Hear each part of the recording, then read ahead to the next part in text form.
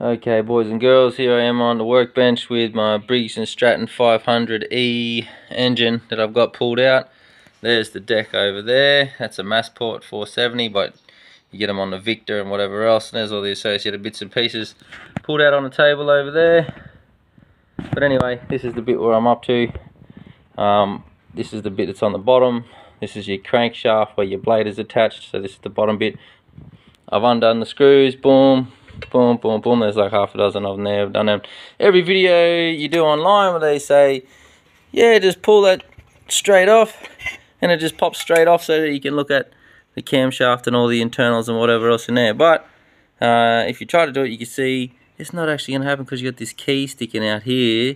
I didn't actually notice that was actually sticking out at first. I'm just pulling on it, pulling on it, pulling on it, and it just boom, boom, boom, just hitting there, not going anywhere. And they said, oh, don't worry, it's just that oil seal there. Just stick a screw or a nail in and it pops right out. Well, actually it doesn't, because there's like, I don't know if you can see it, that bit there is like just steel there, so you can't actually put a nail or anything into it.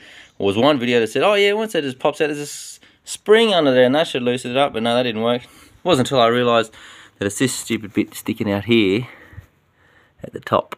Oh, there. That key.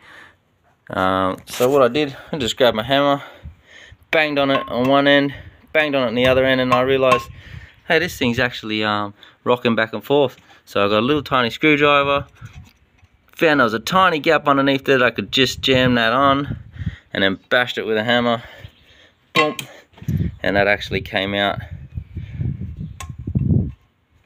See if I can wiggle it out a bit here now. Yep, it's that little guy there. And once you get him out, that guy there, then you can actually pull that off, boom, like magic, like they do in all the other videos, which is a load of bull.